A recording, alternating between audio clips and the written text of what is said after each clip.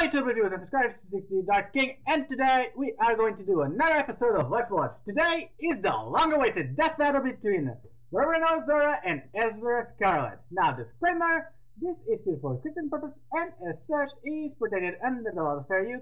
I have no interest in any kind of copyright against whatsoever. Aside the Screw Attack team, you guys rock. So, get the way, well, bias here, I think Zoro wins because, well, he's cutting muttons because he can. Erza, well, she's strong but not at that level. Anyway, without further ado, let's get to it. And what?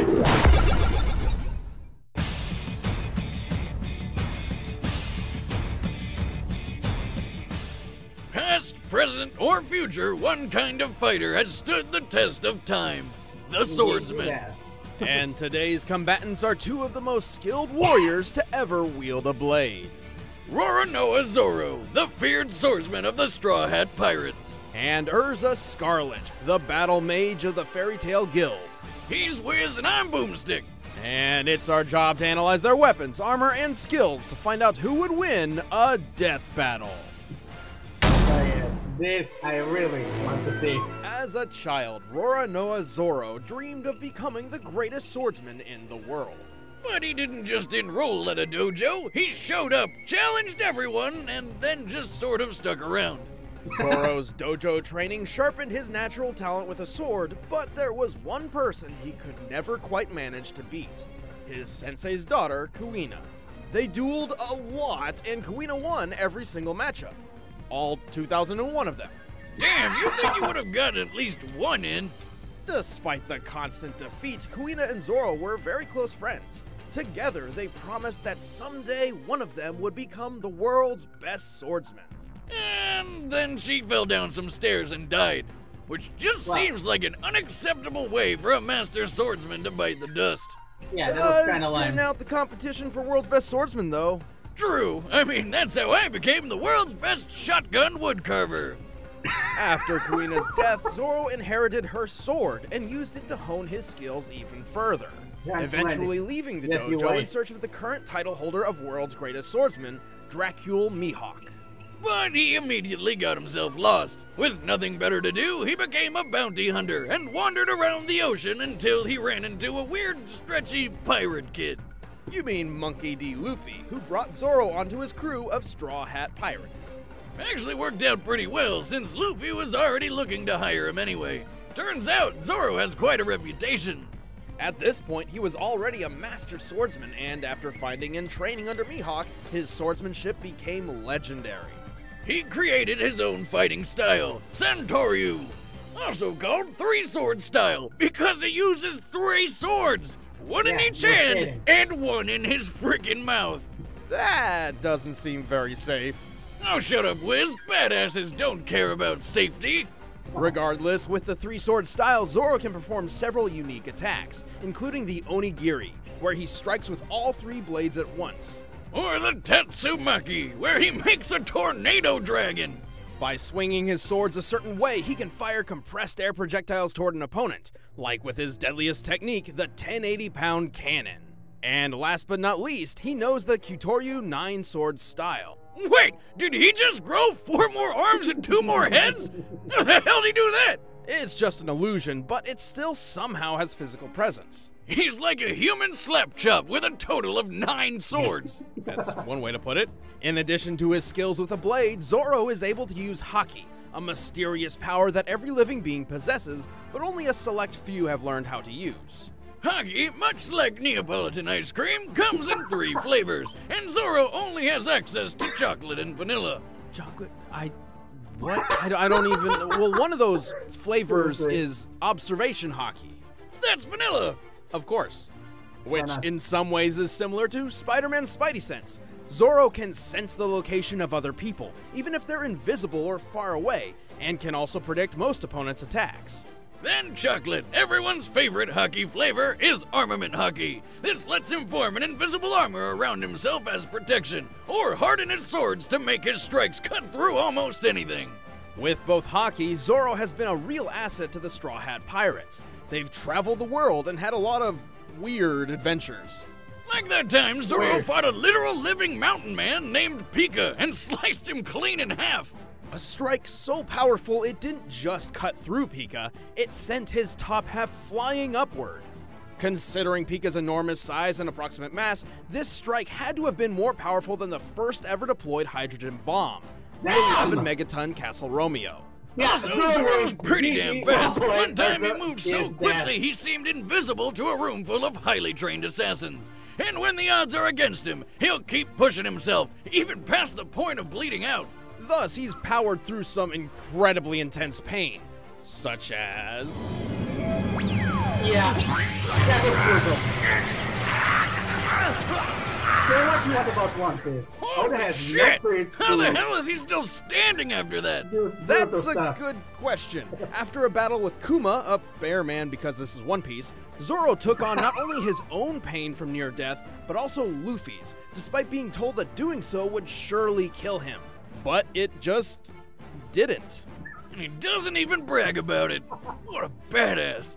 Zoro is definitely the stoic badass type, but he can't do everything. He's a sword fighter above all, and prefers to fight up close and personal. He also has the world's shittiest sense of direction. He gets lost without someone there literally reading the map for him, and could never survive on his own without his friends. You might think Zoro would be more of a lone wolf type of guy, but no. Much like how Kuina's death spurred him on to become a great swordsman, it's his friends who keep him fighting. I set sail for only one reason, to meet you. And what is your goal? To beat you. Erza Scarlet Okay, now, grew up in a let's see what small Erza rural can town do. called Rosemary Village. It was pretty picturesque as far as childhoods go. Hold on, Wiz, I'm getting a premonition. Despite everything seeming perfect, something terrible happens. A murderous cult attacked, destroyed the city, and enslaved the children to build a tower to resurrect their evil overlord. There it is. Young Erza was There we go. tortured, and while she may have lost an eye in the process, she also gained a friend, Jalal Fernandez. He actually gave Erza her last name, Scarlet, after her red hair. She and her buddies swore they'd escape, so Erza ended up staging a revolt and saved the other slaves thanks to discovering her latent magical powers. Unfortunately, not everyone made it out. Turns out Jalal got possessed by some spirit that made him a huge dick, and she had to go without him. Fine, if you want to leave so badly, then I'm not going to stop you. But you'll have to go alone. After that nightmare, Erza swore to dedicate her life to helping and protecting the innocent, and so joined the Fairy Tale Magicians Guild. Luckily for them, she possessed a great skill set for a mage. Her main thing is requip magic, which is basically like having an armory with you at all times, without having to lug it around. Requip magic allows Erza to summon her vast array of weapons and armor Yeah, at will, so they can meaning she inventory can of use every multiple RPG. combinations of swords, lances, and outfits all in one fight without ever really slowing down. Damn, that'd be useful for all my weapons. How many's she packing? She's rumored to have access to as many as 100 sets of armor and 200 weapons. Nice! As far as armor goes, her go-to is the standard Heart Cruise set.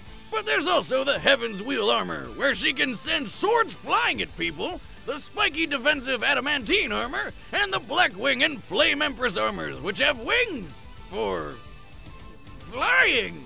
Don't forget her giant armor, which she uses with a lance, purgatory armor, which has a lot of spikes, and, seduction armor? I'm not really sure what purpose this serves. Probably to make enemies terribly aroused. Ever tried to fight with an erection, Wiz? Believe me, it's not easy. Right. Well, Erza claims her most powerful armor is the Armadura Fairy Armor, which is very pink. These are fancy and all, but sometimes she doesn't even bother suiting up. If her back's against the wall, Erza equips her Clear Heart clothing. This enhances her speed and attack over defense, and channels all her magical energy into her katanas for a decisive blow. She can charge magic through her swords to perform all sorts of magical attacks, even mixing and matching weapons and armors to better her chances in a fight. She's also just really good at sword fighting. Actually, she's really good with a lot of weapons, including hand-to-hand. All of this makes Erza an excellent addition to the Fairy Tale Guild. She quickly became one of its highest-ranking mages and was the youngest member to ever pass the S-Class Mage Promotion test. An incredibly difficult gauntlet only the strongest and wisest of warriors can even attempt. speaking of achievements, she's pretty friggin' strong. Don't believe me? Well, here she is, lancing a hole through a giant floating cube. This cube was about 100 million cubic miles in volume.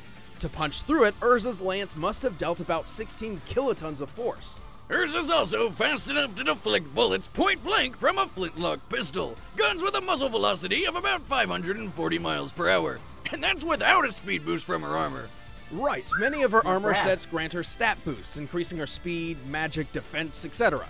She's survived plenty of destructive blasts, including one that blew up an island. Considering that island's size, that's an explosion equivalent to 2 kilotons of TNT. So she's sexy, can survive island-busting attacks, and has a shit ton of weapons? She's basically perfect. Just wish she used a gun or two. Well, she may have a vast armory, but swapping them in and out requires magic, and she can run her supply down if she's not careful. So it's just like a mana bar in those fantasy games you always play. Exactly, though even when she's out of magic, much. she's still quite deadly in hand-to-hand. Like when she fought her alternate self from another parallel universe. That universe has a lot less clothing. Sign me up! But when you're among the best in the guild, you get the job done no matter the limits. I will withstand any physical pain to protect the ones that I love. All right, the combatants are set. Man, Let's end this that's debate tough. once and for all. Anyway, It's time for a death battle! I can maintain Zoro wins. Oh, sorry, lady. Could you point me in the way of the shipyard? I've been looking around for hours.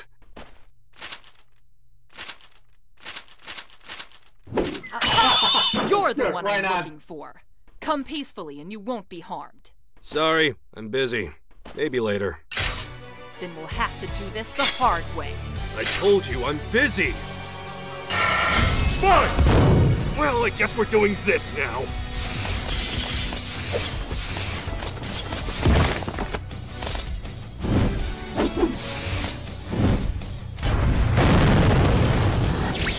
Whoa!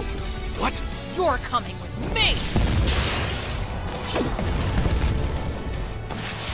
Neat trick.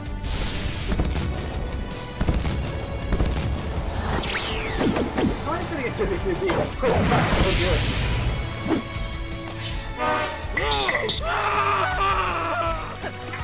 Why laughing at this?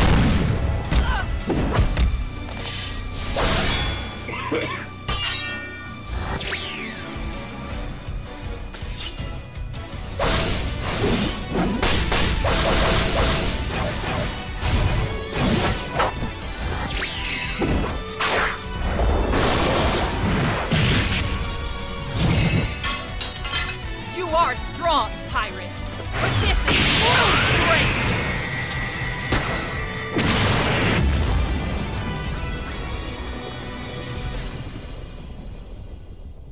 Yeah. Fool. Nothing is worse than the loss of life. Don't start crying, woman. What? So much for all that true strength bullshit, huh? No. I can do this! I will claim this bounty for my guild! For my strength! For my friends! Bring it on!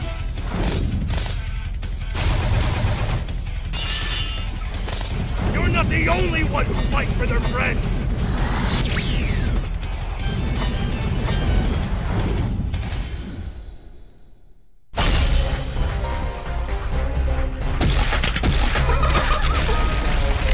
Well, I was right.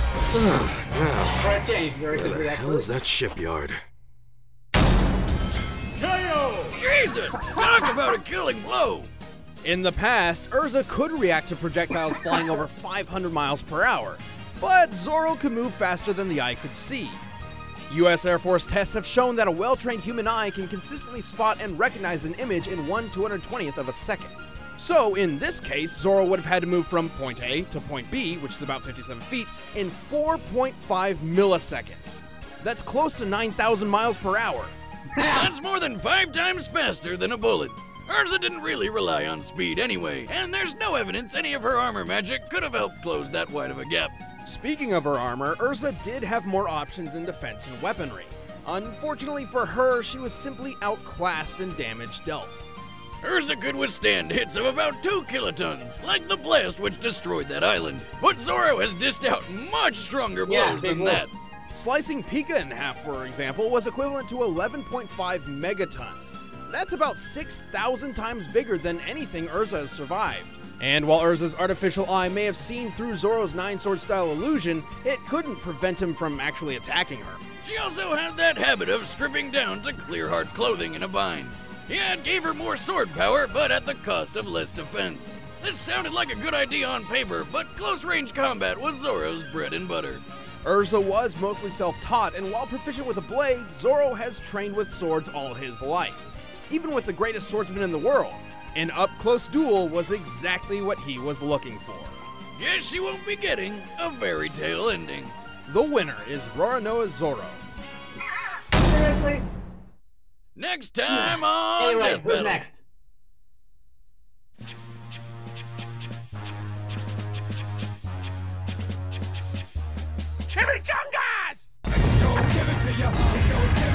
Hey guys, I'm Chad. I'm Ben. I play Wiz, and next time, Deadpool is back. I guess who? Oh, God. And we're doing something a little different this time. We're going to be announcing his opponent on the Death Battle cast. Which, if you haven't heard, is a thing. We launched a podcast around Death Battle where we hang out, talk fights, and goof around. It's a lot of fun. Go check it out. Thanks, guys. Well, I'm in the time. Anyway, well, that was fun. And I was right, which is a change from recent events. Yay. Anyway, like I said, despite the mission was fluid, I wasn't expecting to be 2D, but seriously, I'm not complaining. So, that's it. Hope you enjoyed it. And until next time, see you around. Ta-ta!